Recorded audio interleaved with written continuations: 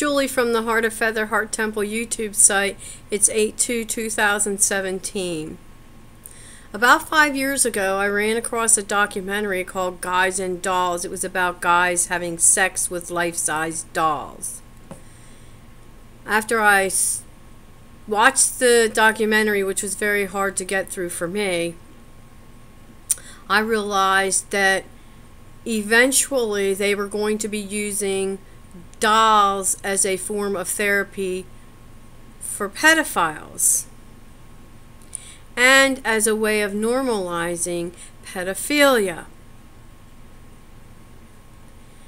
Lo and behold, I found an article, and I'm going to include it in the description bar below so that you can go to the article yourself and read it. Now, I believe the article is out of the UK, but a lot of times they introduce things in the UK that they're going to be doing here later. The article suggests that pedophiles should receive a prescription for a doll to molest, instead of a real human being.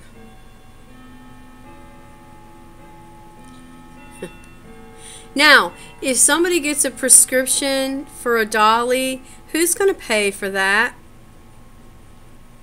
Now, if it happens here in the States, is the American taxpayer going to be paying for their dollies?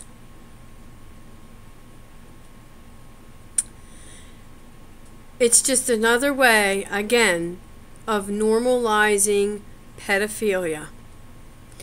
Whoever they are very clever at what they do.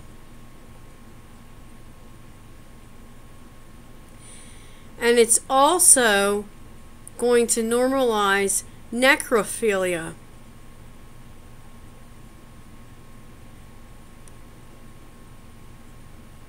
They want every moral boundary destroyed.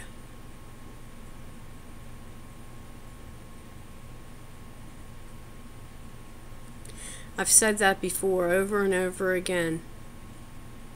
And we can't let them do it. It's a very, very sick way of thinking. Their way. There's only one thing that will stop a pedophile from raping a child, because everyone sees a child as an opportunity.